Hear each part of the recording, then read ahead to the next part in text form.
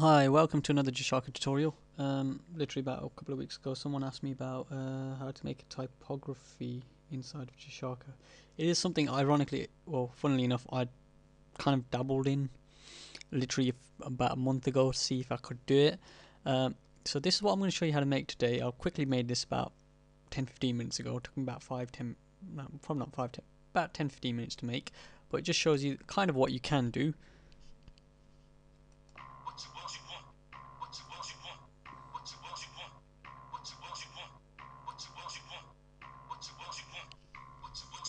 So as you can see, we've got some dude saying "watch you" twice and then "what you want." So this thing's timed to say "watch you, watch you, what you want." It's a very quick thing. It's not the best in the world, but hey, that's one of the big things about typography that people need to realize, is that if something doesn't come out good, it's with typography especially.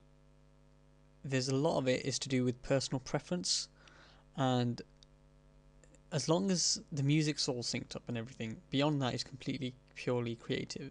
For example, in my video, on muzzle flares, it's all very scientific. You know what you need. You need an environment. You need a muzzle flash. You need smoke. Uh, you need sound. But with this, it literally is, as long as sound is synced up with your words, what your words are doing is completely creative and is completely up to you. The reason there's a bit of rotation in here is simply because I thought you see a lot of these typography ones where you have a little bit of rotation where it starts off on one side and then flips around and all this. So I just want to show that it could be done. However, I don't want to put you in the illusion that it's easy. It's not. It's quite a hard task, especially inside of Jahshaka. It's a bit long-winded. The main reason for that, though, is because inside of Jahshaka, in the animation module, you cannot use sound. Well, you can put a sound layer in there, but you can't hear it. Whereas in, for example, After Effects, you can still hear it, so you could sync it all up in here. So what you actually need to do is you need to go into your editing module. You need to bring in your music. So I'm using this track. It's called What You Want. It was a free track to download, not illegal. It was made by this composer. It's about a minute, minute and a half long or something, and he gives away a few of his tracks royalty free, completely free to use. And I've forgotten his name, but when I remember, I'll stick it in the credits, in the description. And it's basically his track, as I said, is free to use and royalty free. So I'd suggest checking him out, or just checking the description for his links. And this is what it sounds like. So as you can see, it's basically that, and it kind of repeats the same thing over and over again. So I'm actually going to split this track because I don't want the whole thing. I'm going to delete that. Now what you got to do is, the way you got to work this is, you've got to figure out where he's saying this. Now in a perfect world, what you'd actually have is just an audio recording of the person saying what you want with no music, and then you could actually tell at the exact second what they're saying when they're saying. But unfortunately, you kind of have to guess it here. So I'm just going to play this through, and when I think it is, I'm just going to split the clip.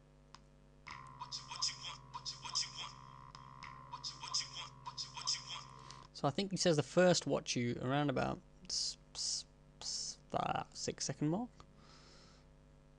5-second mark.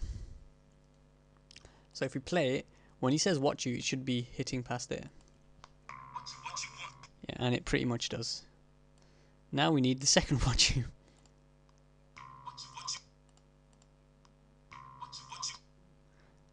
And I think that probably hits around about the 11-second mark. Not entirely sure though. In fact, I think it might be the 9-second mark. There we go, so try that. Yeah, that sounds okay. And then, so we've got "watch you," and then it's going to be pretty much roughly the same length this is, so 0.08 seconds. So this starts at 0.5, so it's 1, 2, 3, 4. 4 frames forward, so 1, 2, 3, 4. And I reckon I'll add on an extra frame for grace. And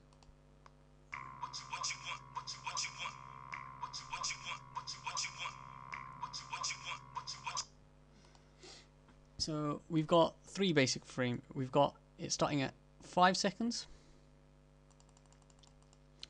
then at 9 seconds, then at so the 14th frame, the 9th frame, and the 5th frame.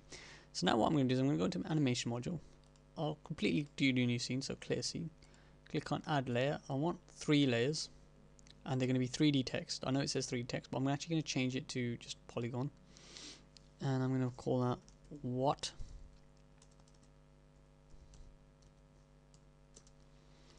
I'm going to add another layer. Sorry, delete that. Add 3D text layer, and I'm going to call that U. And we'll change that style to polygon as well. Add another 3D text layer saying want, and we'll give that an exclamation mark and change that style to polygon. So the first thing I want to do is I don't want to see the want layer at the moment, and what I want to do is I'll change the what. I'm going to change the color on that to red, and then I'm going to bring it up, bring it across. The U, what I'll do is I'll actually increase the size of that, so I'm going to right click here, and I'll just put in an arbitrary value of 250 and just from there scale as appropriate. Although this actually looks pretty decent. Oh, sorry. There we go. So I'm going to bring this up a little bit closer to the watt, and then I'll move the watt across to be on top of the U, and that's pretty much spot on. Obviously you could adjust it how you want to adjust it.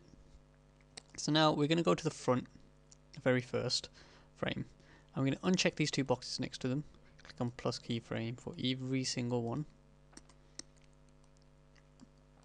What this now means is that they are invisible.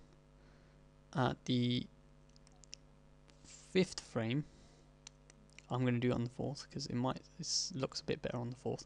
I'm going to add the what. I'm going to put plus keyframe. So the what appears on the 4th keyframe. Now what I'm going to do is probably on the 7th keyframe, sorry, I'm going to add the U. Click on plus keyframe. So the what appears, then the U appears. On the 9th keyframe, so as you remember down here, this actually, the what U starts again on the 9th. I'm actually going to make the U disappear. So disappear. So it's there for 2 seconds, then it's gone. But then on the 11th frame, I'm going to bring it back. U, because he's like what U.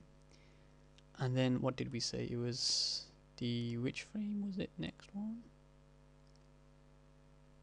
14th frame, we're saying. So then we come along to the 14th frame, and we'll make the want available. Now I want to change that, so I'm going to change the color first to blue. We'll make it some other kind of blue, and then don't really make any difference really. I'm going to change its rotation to 90 degrees, so I right clicked there and did that. Then I'm going to change the scale to 0 minus 50 to minus 50.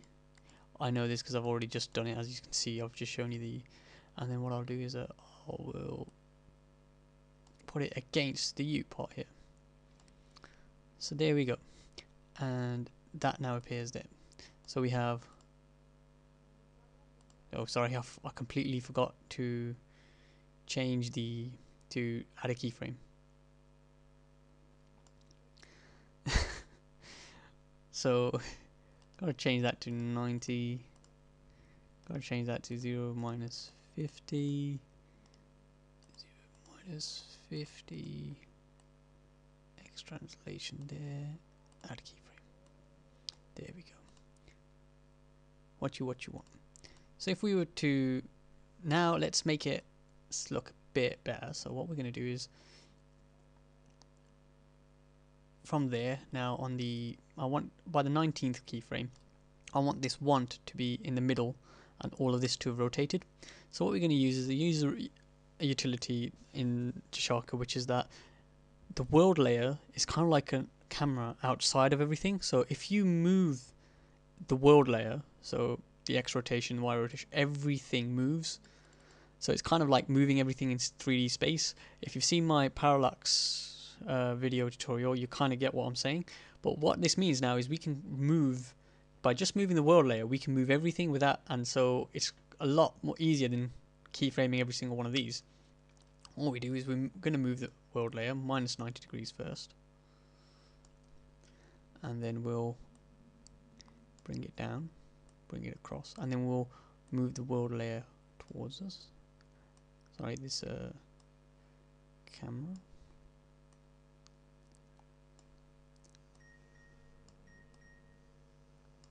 And there you go. And then we're going to plus keyframe.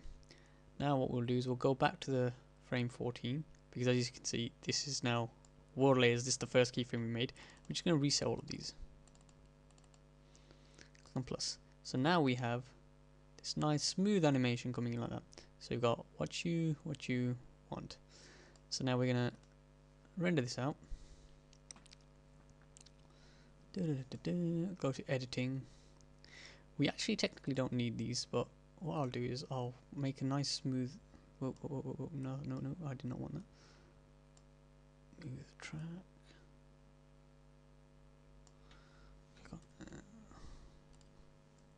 With no cuts in it, because I've found when you add in cuts, it does tend to skip sometimes. Click on append, and then I'm going to add in this animation clip which I just created. Oh.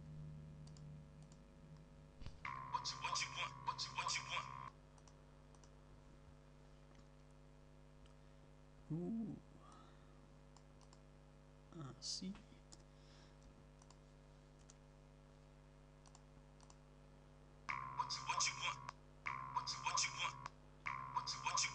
And as you can see, we very quickly, probably, I don't know how long that's taken, what, 10 minutes or so to create something. Okay, albeit it's about a second long, but for example, if you're using the same animation like this over and over again for the same chorus, for example, you can very quickly and easily build up quite a decent repertoire, and you can do this any way you want. So you could actually, for example, then if you wanted, let's say, the words "come on" or something. Sorry. Let's back up a bit. Let's back up to frame 14. I'm going to delete this layer. Click on add a 3D text layer and click on so call it "come on" or something.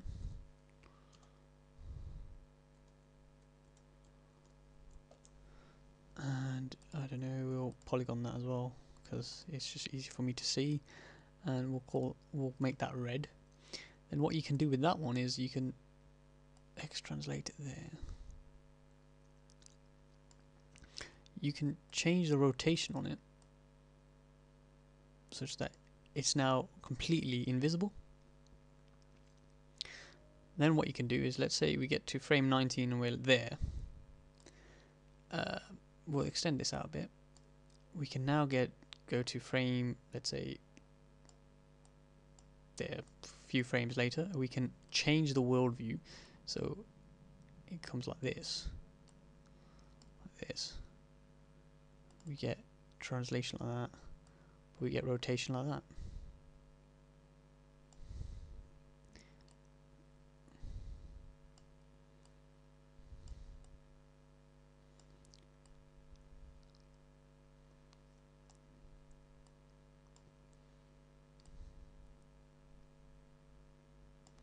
There we go. So as you can see now, we're having pure 3D movement. Like, at least there it's actually 2D, but there we've got pure 3D movement. Now obviously you can see it and it doesn't look that nice, but this is a very quick tutorial. You could actually, what you would do is, I wouldn't actually make it the 3D layers in here. I'd probably make them in the text module or bring them in from GIMP, and then cut them out and then use transparency to adjust it and make it look a lot nicer and whatnot. But I still think that looks pretty decent. So you got what you want, and then it says "come on." Pretty cool. So I hope that's helped. If you have any questions, feel free to let me know, and I'll see what I can do. Thank you. Bye.